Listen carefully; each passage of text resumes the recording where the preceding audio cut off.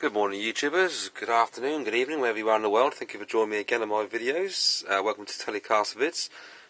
Just a quick video on how to make your iPhone into some sort of microscope.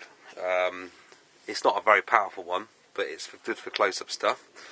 What you need is to get hold of any old DVD, CD drive. This is out of an old computer. Ripped it apart, and what I was after is this lens just here. This lens is what the laser goes through to read the discs. They're in most of these CD or DVD drives. So once you get that, I'll show you the next stage. Okay, you need to remove your cover off your phone, if any,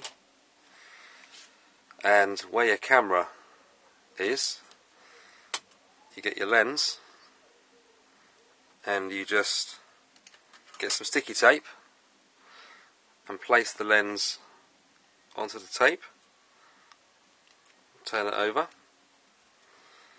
and get it as near as you can, as close and as central as you can to your camera on your phone, and then stick that down.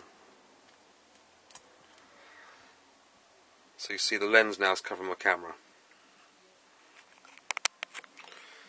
Now once you've got your lens on there and you look through your camera, it will look kind of blurry, which is normal because you've got the lens on it.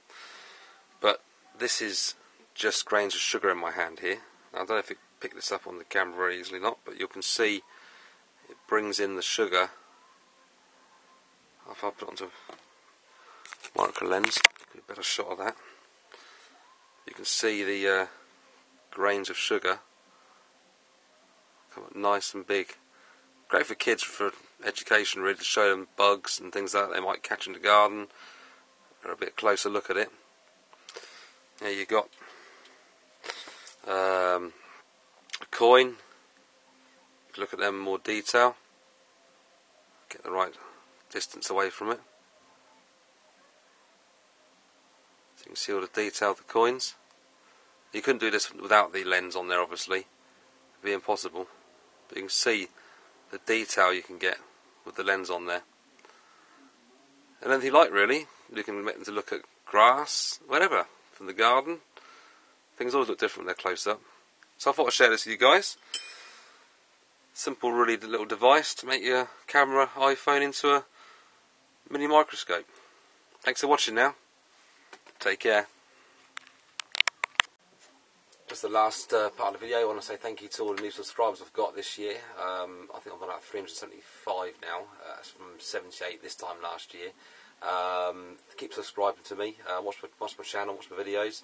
I've done the videos recently because my computer's old and it needs replacing, and it keeps crashing on me. So hopefully this video I'm doing now will upload quite alright today.